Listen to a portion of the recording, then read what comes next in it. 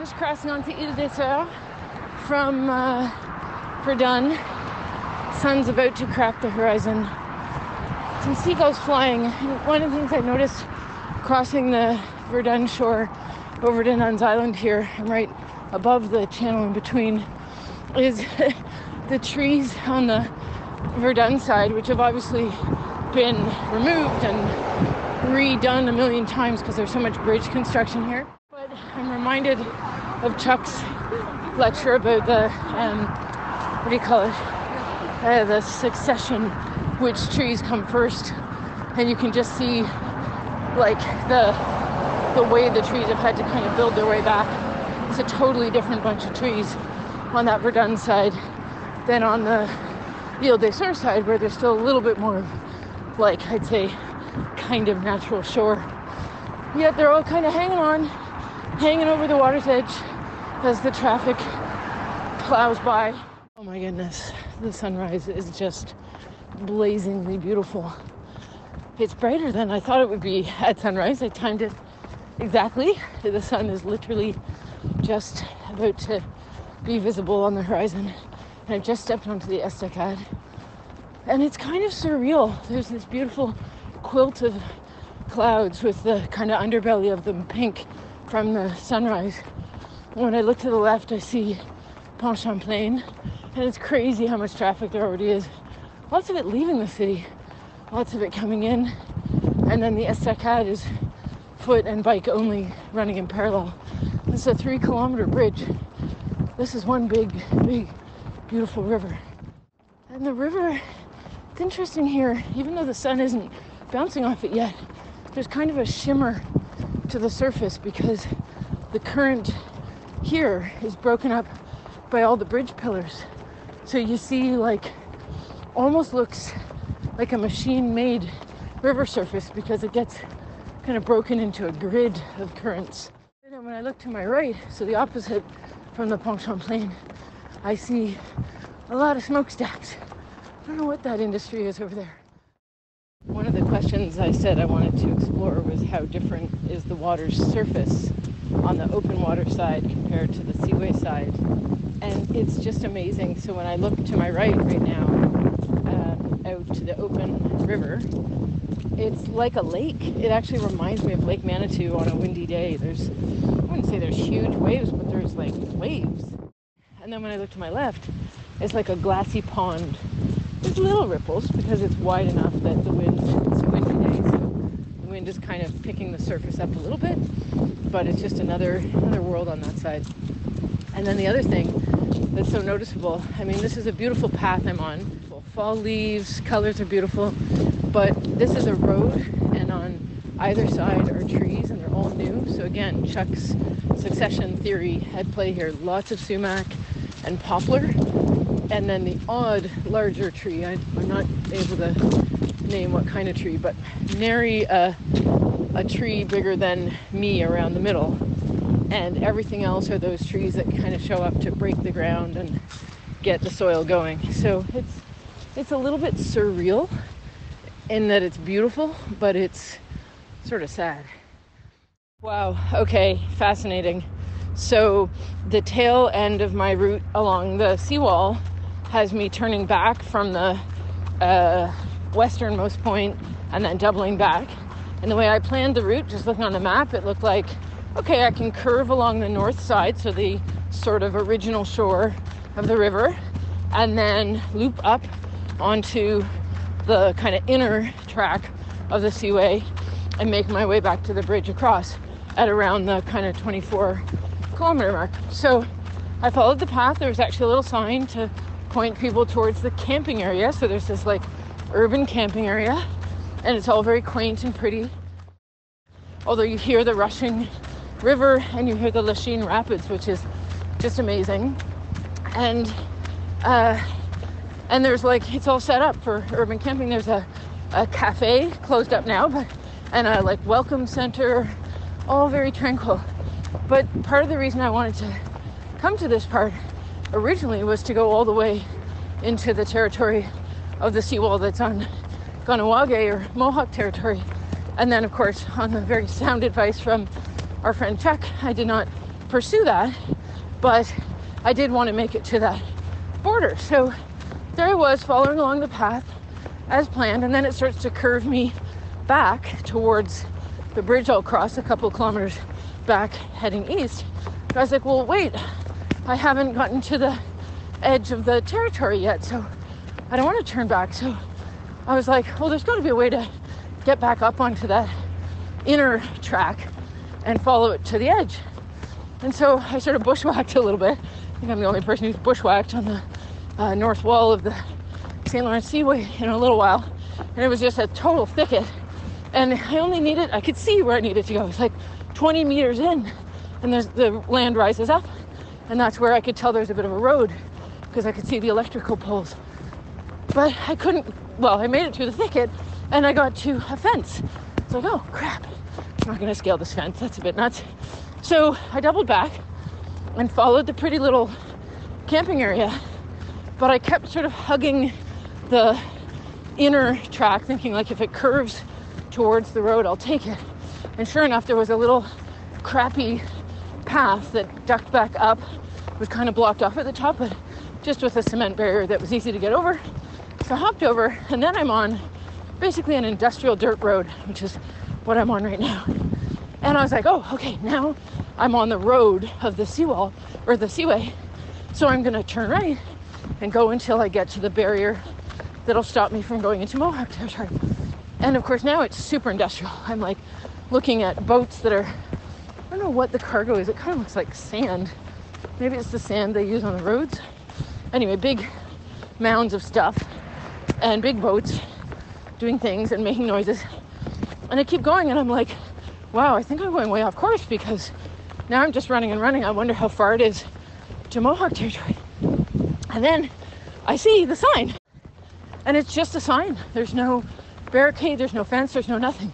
I could have run right in, which I didn't realize, and of course I didn't. I stopped. But anyway, it's just fascinating to me how you could come to this part of the Seaway and enjoy camping with your family.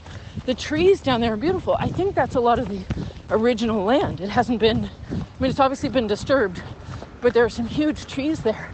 So that's like where the shore used to be. It's just beautiful. And you never know that you're right beside this like crazy industrial zone, or right on the edge of Mohawk territory. It's kind of surreal. Anyway, there were some beautiful big old trees down there, and then this weird like swimming park with a slide in it that like overlooks the Lachine Rapids, which I thought was kind of ironic, because the Lachine Rapids are the whole reason that the Seaway was cut. So I'm on the part of the trail that's now once again back on the Seaway, but on the south shore of it, and abutted by a highway. I should know what highway this is, but I don't. Maybe 15 through Candiac. And a few things are jumping for me. One is just the name of the town, Candiac. I remember when I used to spend time around Montreal back in my Mount Aid days, I always thought that Candiac reminded me of cardiac. And now here I am running along this artery. And it's, of course, not a coincidence that the road, the human road, runs here alongside the river. And not a coincidence that we decided to make the river more convenient for our transportation. But I'm also using this because I'm on this path, traveling by foot, and I'm just being passed right now by two cyclists going the opposite way. So in Candiac, we have this artery, this cardiac system.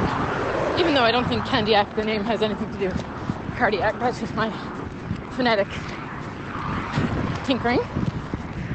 The other thing that struck me, I'm going to go back actually a few clicks to when I was on the Seaway on the north side, still pointed west. And I was thinking about the birds. I don't have much to compare it to, like from time gone by, or from ever having been there before, which I haven't. But there were very few birds until the last little stretch where it widens, and where I mentioned it feels a bit more like that was actual shore versus fill that they plopped a road on. And there I started to see, instead of just the occasional seagull, I saw a few more birds, some starlings, a very small flock, not enough to like create a murmuration or anything, And then also some red-winged blackbirds, which surprised me because over by my place, by the old port in the spring, the red-winged blackbirds are so abundant that they're basically a nuisance. And they're really aggressive in the spring when they're mating and nesting. And they literally dive on your head. I've had them like peck the back of my head. I just sort of swat them away. So, and then I kind of forgot about them. I haven't seen them all summer or fall. So I don't know if they just get a little quiet in the old port because they figured out what they needed, or if they come this way, because there was quite a few out on the Seaway. And then again, as it got to that really pretty camping area, I noticed that there were a lot more birds, songbirds. I wouldn't know the names of them, but at least a couple different kinds of little sort of finch-like or warbler-like songbirds. Now I do realize that even though this is a migratory flyway, I think we're pretty past the winged migration for most of those guys. So maybe a month ago it would have been more abundant with birds. Might be interesting to check that out. And then coming back here to this artery, just back before I was on this part of the path, there really is just a little strip between the Seaway and the highway. Never thought about those words before. Seaway, highway. Why isn't it pavement way or ground way? Anyway, just before I was kind of in the wilds of Candiac, a little bit inland from the shore. And it really struck me how the houses were like these pretty little cookie cutter houses. And then some of them were quite sort of luxury. I may be going to use pejorative terms because I'm judging, but like the sort of faux nouveau luxury, and all these little signs like private drive, maximum speed 5 kilometers, and they're on the shore. And of course lakefront or waterfront is always prime, but I realized like 50 years ago this was not shore. So these are all new waterfront properties, and it makes me kind of wonder, what was the waterfront property like before, and who was there, and what happened to them? I don't know. Also lots of sumac, lots and lots of sumac. So I'm in the wilds of Boissal now, inland, running through the kind of green belt patch that I noticed on the map when I was planning. I thought, I wonder what goes on there. And now I realize what goes on. Everything is a way. There's the Seaway, there's the highway, the roadway, the pavement way, the bike way. And what is this green belt with all these nice soccer pitches and greened parks and paths and houses backing onto them where everybody can recreate? Why, it's a hydroway, hydroelectricity, great big hydro poles running through here. And so they've sort of taken advantage of the way to also have a nice kind of belt line and beautiful path. And it's definitely getting used. You know, it's the middle, well, I don't know what time it is, but it's a weekday, and there's people out cycling and walking their dogs, so it's a lovely way. But it's reminding me of something I learned from the river when I was visualizing this course before I got out here. And Eliana guides me sometimes to seek out mentors. And one of the mentors she guided me to seek out was around the mentor of commitment. And in that seeking, the river actually appeared. I wasn't looking for the river, it was kind of just who showed up. And when I asked the river what gift it brought for me in the context of commitment, the gift was to show that a river is always going somewhere and staying in one place. And it's this paradoxical movement that is permanent. And I know that sort of geologically, it's not really permanent. Rivers change without humans bugging them. They change course, they change depth, they dry up, they carve gorges and canyons, they move over, they meander. So in that sense, maybe permanence is not quite the right word. But they, from our short-term human lifespan, and even kind of humans or humanoid lifespan perspective, they more or less stay put, but they're always going somewhere. They're always moving. And somehow I feel like this way, this electricity passing above, going somewhere, bringing energy somewhere. These cars, these people, these cyclists, me running, the river, we're all committed to something. We're all moving, we're all in movement, and we're all more or less staying put in the same breath because we are where we are. And accepting that way, which by definition is a passage from somewhere to somewhere, as a constance, feels like the gift of that mentor. And maybe it's an ironic thing that the electrical grid, the sort of modern energy network, is explaining it to me on behalf of the river, who's just a little ways off to my left. But that's, I guess sometimes somebody else in the choir has to pipe in to get through. Yes, the religious studies student in me does get the joke that the Tao means the way. I'm running through this stretch. I guess it's still Brassard, maybe? Anyway, just towards the end of the Seaway, a little bit before Jacques Cartier and Parc Jean Drapeau. And I'm empathizing with the little creatures that live in the river that would have experienced the disruption when they made the Seaway, because I'm trying to make my way along a very clear bike trail. Clear as in I could see it very easily on the route. And there's so much construction and detours, and I took a wrong turn and I'm like, what the heck? Like at every turn there's these big bulldozers and other kind like dump trucks and heaps of gravel, and the path is suddenly ripped up and all lumpy and uneven, and it's like I can proceed, and I've been speaking with the construction people as I go, like, can I go through here? Like, oh yeah, Lizzie. But it's like, geez, it's nuts. I'm like getting tossed and turned in the turbulence that's completely constructed. And I was thinking, what must it have been like to be an innocent little, I don't even know what kind of fish lived in the St. Lawrence around here when they were cutting the Seaway, but whatever they were, to just be going about their business, and then all of a sudden their business got disturbed. And it's like you can see the path, you can see where you're supposed to be going, and you want to go there, and then you can go there, but like you might get chopped up or like smashed in the face or something. And yeah, it just feels kind of threatening and scary. I don't feel too scared or anything, but it was a little like, whoa, man, there's like massive trucks bearing down, and just like 5 meters to my left is the auto route, and huge traffic bearing along there, lots of noise.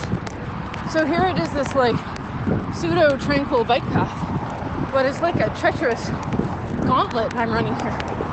Anyway, I think I'm more through the worst of it, and I can actually see Parc Jean Drapeau and the Pont Jacques Cartier, which is the end of my route. So it's kind of exciting to be running past it now. And yeah, maybe this is the most hectic of the river side, because soon I'll cross back over and be right along the river and past the Seaway. At least that's my hope, because this is not a pleasant part of the path. It's interesting, and I'm grateful for the conversation, but it's a little bit like going to a heavy metal concert, maybe like a Sepultura concert, because I think Sepultura, while the noise doesn't sound good to me, I know they're trying to say something really important.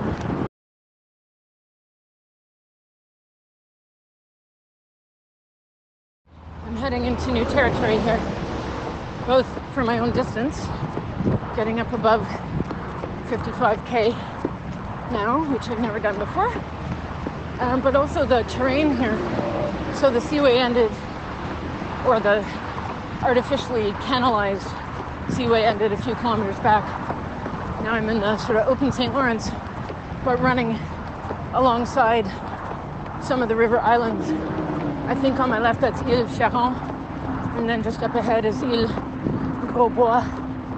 And on the far shore, so I guess the north shore, the Montreal city side, I can see the big industrial ports.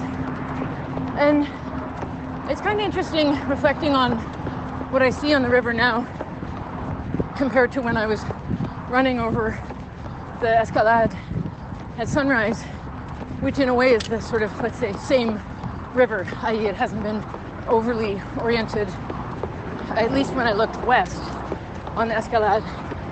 And then now here, it's back to kind of its more or less natural flow, although you can probably hear the highway, because this rather beautiful path is literally like the wall that I could touch with my elbow if I popped it up to the side is the highway. But my other elbow can kind of flap at the shoreline. So it's a different time of day, so the surface of the water looks different. Plus there's these river islands, so the current feels a lot calmer. It's not so wavy like it was in the big open river on the other side there. But it reminds me of a lake. Like, the river's so wide that it feels to me lake-like. Maybe that's because I'm more of a lake girl, so I recognize lakiness. And then I was also thinking, okay, so this is the not Seaway wall. So in theory, it's the more natural shoreline.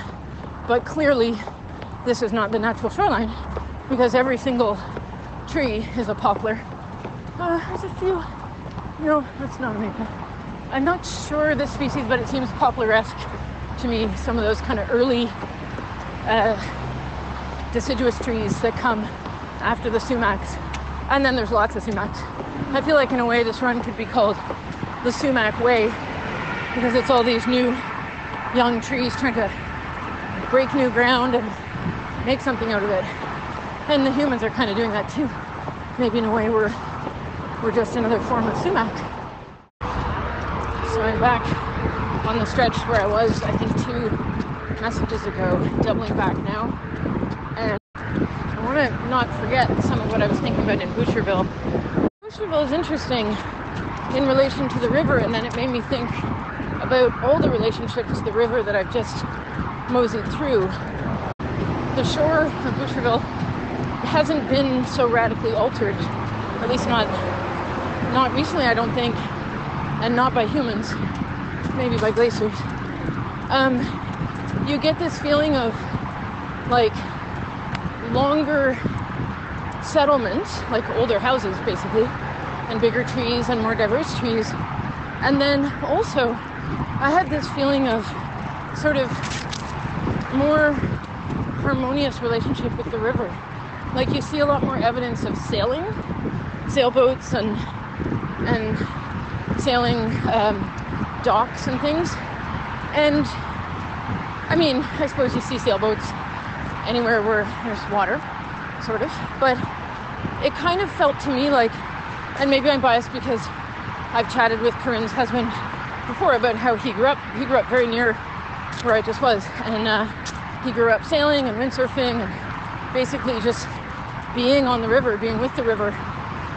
So I thought that was sort of interesting. And then, you know, because of the times these days where real estate in the city is really expensive and or people want more, let's say, comfortable or tranquil or sort of countryside homes or maybe second homes, so they go outside of the city, you can kind of feel that happening with Boucherville, and it almost feels generational, where you're sort of walking along the street that hugs the shore and you see very, by my taste, very sort of beautiful, not exactly humble, but sort of understated older homes that feel very, to my aesthetic, very, well, beautiful and welcoming and not overly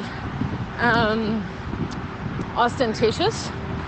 And then you feel a generational thing happening where, like, those folks who had those homes died or their kids took them over or whatever.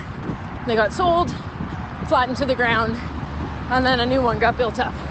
And those ones, again, to this person's taste, don't feel like they follow the river. They feel like they follow some idealized sense of what a successful person's house looks like. And yeah, so that made me realize that when I was back in Candiac and where was I? Brassard, and running through those new housing subdivisions where everything's really cookie cutter and also probably cheaper, I realized that like you don't even know the rivers nearby.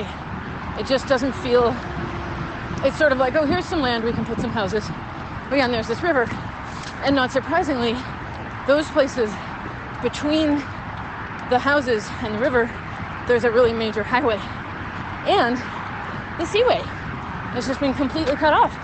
So although there's that new so-called waterfront property that I remarked on, it's like different. It's sort of like, yeah, you can see water if you look out your window, but the relationship doesn't feel the same. I don't know, maybe that's not for me to say. I don't live in either place, so I don't really experience that relationship. But something about going through Boucherville and seeing all the sailboats, not fancy, didn't feel like a fancy yacht club. It felt like that was the way people got around and or just sort of experienced where they lived.